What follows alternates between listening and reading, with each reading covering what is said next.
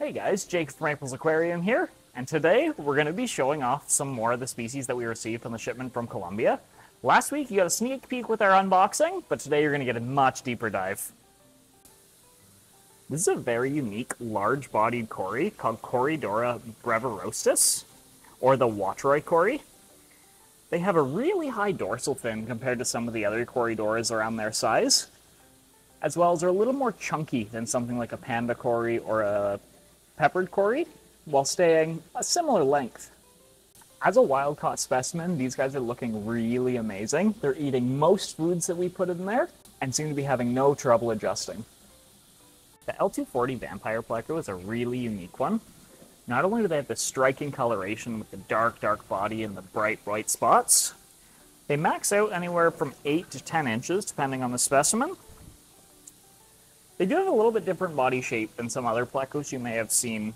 You notice they're quite cigar-shaped and thin, whereas a lot of the other plecos have a much more broad head. These guys are heavily carnivorous, but will nibble on a little bit of vegetation.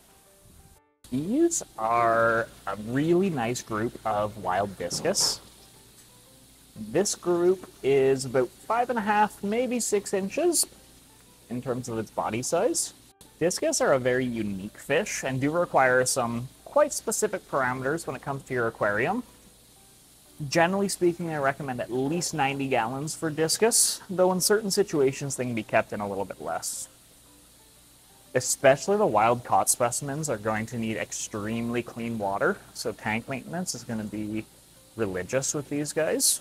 You want to ensure that you're feeding a very high-protein food. Many people will feed things like chunks of beef heart. Right now, we're transitioning these guys onto a combination of bloodworms, beef heart flakes, and a few different pellets. Very cool fish. The Apistogramma lineata are a super cool Apistogramma. They get a massive dorsal fin compared to some of the other Apistogramma. This group here, being wild-caught, is a little more picky with their foods, but they're slowly transitioning onto pellet and chunked food.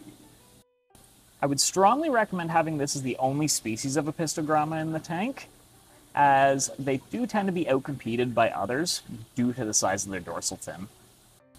The twig catfish, or Farlowella acus, are a very cool fish that in the last few years has been much more tricky to come by.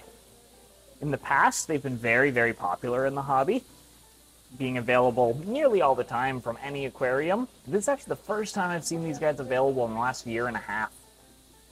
A great addition to any aquarium 20 gallons and up. They're going to be motoring all around the tank for you. The CW51 cories are a really unique cory. They're almost like a giant panda cory is the way I like to describe them. Having that very similar coloration, but a much more beefy, broad body than the panda cories. These guys max out about 2.5, very maximum 3 inches. They're a great addition to any tank with, in my opinion, a darker substrate. This is just an example of how beautiful fish are right out of the rivers of Colombia. These guys are called Apistogramma species D12. It may sound a little bit funny hearing a number instead of a name when it comes to the name of a fish, but these guys are a really unique one, and they were just discovered, so they haven't had a chance to be classified yet. As they mature, the males do get beautiful red coloration throughout their fins, and the female's going to stay a little bit more of a yellow color, but still a gorgeous fish nonetheless. This uniquely sitting fish are called hockey stick pencilfish, or brown pencilfish, or their scientific name, Nanostomus equis. These guys are really unique, as you can see. They sit in the water column at about a 45-degree angle. They are a little micro-predator, so feeding small, high-protein foods is very important for these guys. Some of my favorites are live baby brine, even frozen adult brine shrimp. They take no problem at all. And this specific group tends to be taking to pellets and flakes quite well. Hypancistris contradens are another example of a black and white spotted pleco, though these guys are going to stay considerably smaller, maxing out around 5.5 inches.